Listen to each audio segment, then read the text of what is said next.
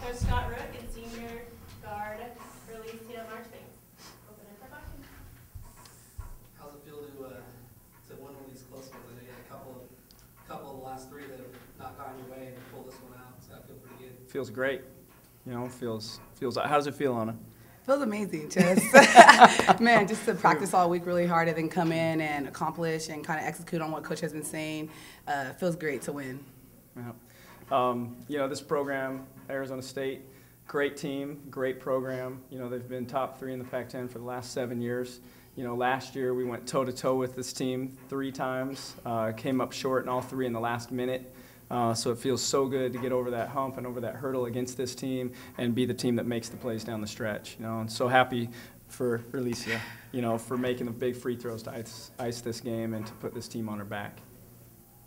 What does it say about your team being able to come back after a halftime deficit and make the plays down the stretch? Yeah, well, it means that we're growing, you know, and we're getting better, and the expectations are changing within our group, you know, and that's just a matter of time. You know, this was a similar game to our Washington State game where we came up short. We were not the team that made the plays that night, you know, and tonight we were. And so, you know, you have to lose to know how to win. I believe that, unfortunately, and I think this team, you know, we've suffered some painful losses over the last year and a half, you know, and it's so nice to be on the other side of it. I'm so proud of this team and happy for them. And you know, and Arizona State came out and really executed well tonight in the first half, had us on our heels. Second half, they were in control, you know, they were executing, and then all of a sudden we had a spark of energy. Alexis Bostic really came in and sparked us.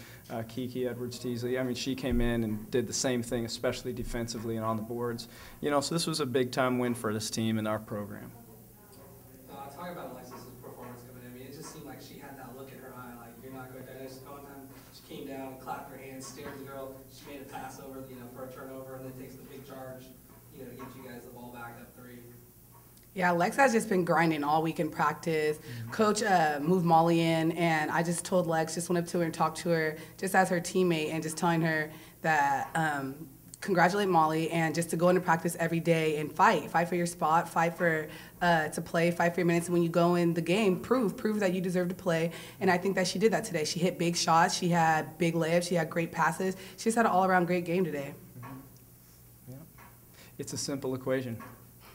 It is. You come out and you play with everything you have, you're going to find a way on the floor. And she's right. That's what Alexis did all week this week. She had a different energy, a different passion. Arizona State's a good matchup for her as well, and she took advantage of her opportunity tonight. And you mentioned a few of the great things she did. That 3 was huge as well. I think that's the one that tied the game,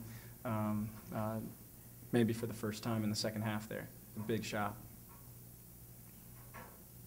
Can you kind of talk about beating ASU finally? I mean, it had been 18 games in a row they had beaten you guys, so. I didn't know that. I remember 3. Right. It feels good to beat them, just to know that every game last year we could have had them and we were on the edge every single time. And then just this year as we're growing and we're learning and we're taking all our advantages we have this year, and to beat them is a great victory just because ASU is such a great program. They have great players, great scorers. And so for us to come out and execute and follow the game plan and succeed with the win is just a great feeling. How important was it for you guys, like, you know, you had grown some confidence but then lost 3 games in a row. How much of a, I guess, it reconfirms your belief that you are better to get a win tonight? Yeah, it really boosted us up.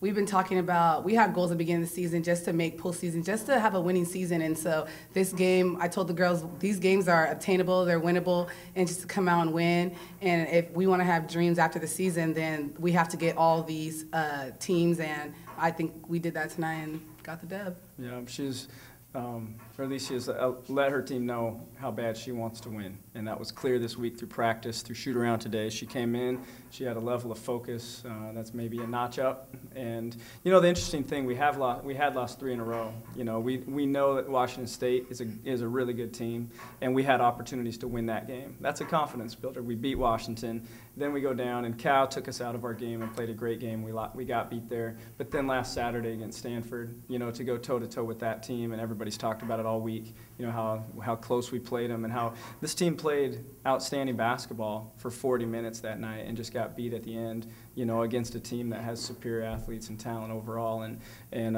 that's a big confidence builder. So this is just a natural progression, you know. So in that, the losses don't discourage you if you play like you can, and for the most part, we've been doing that, and so couldn't be prouder of this group. 16 second half points you guys gave up, and you guys out-rebounded 37-26. Both those numbers are going to be feel pretty good. That's what coaches want to see. You know, we talked about it. Out-rebound them was on the board today. We talked about our defense and how we've been given a few things up, in my opinion anyway, because that's the end of the floor that I love, and you know, that we need to tighten up a few areas. And the first half, obviously, we didn't. We gave up 35 points on our home court at half. You know, and that's not okay. And that's what we talked about at halftime. And second half, this was the team that competed against Stanford last week that gave themselves opportunities to win both the Washington games. And so this is the team we need to see, the one that we saw in the second half, where not only is it position and rebounding, we were making hustle plays. We were the first ones on the floor. We were getting tips, and we were getting out in the court and giving ourselves opportunities, you know, that easy opportunities that let us have a chance to win, you know. And so if we're not playing defense like we can, we're going to struggle to beat anybody. And so this second half was the way we want to play basketball. Yeah, Coach, I've been telling us in the locker room at halftime just that he can't motivate us. And so we just had a meeting and just talked and just motivated each other, talked it up and set goals, and we're just like, we're going to go out and we're going to do this. And I think that we did that in the second half. Didn't let him score as much, didn't let him get offensive rebound, putbacks, and they had to take contested shots, and which caused them to have scoreboard pressure because we were making our shots. And so I think that was one great thing that we did. We had to motivate ourselves so that we could win. Where can you guys sharpen up going into Arizona? Congratulations. Yeah, well, another great team coming in, you know, just like tonight. And so Arizona's great in transition. They always have been. That's what they do. They get up and down the floor. They've got incredible guards. You know, Davlin White is as good a guard, I think, as we have in our conference. And so we'll have our hands full again. We can't roll the dice, though, like we did tonight, and come out a little sluggish and off our A game. I mean, we've got to play our A game, you know, from the first minute. And the comments that Earlysia just made about this being this is their team. You know, the motivation's got to come from within if we're going to do anything special this year. And that's the sign of a team that's growing and maturing, you know, and the more they do that, the better they're going to be and the more fun they're going to have. So we got to come out and play 40 minutes Saturday if we want a chance. And yeah, I think we will, and I think we'll have one in the end. Earlysia, can you talk about wearing the number 92 during warm-ups? Yeah, we wore these shirts for Fred Thompson. Me and Fred were extremely close. He's a really good friend of mine, and we just wanted to. We also wrote 92 on our wrist, and we just want to dedicate this win to him, to him and his family for the trials we're going through. Fred is a great person. He influenced a lot of people. Influenced me in my life. He changed me and a lot of other girls on the team that were really close to him, like Jenna Dixis and Alexis Bostic, and he had his Memorial Day, and so we decided for our warm-ups that we would wear these shirts. Anything else?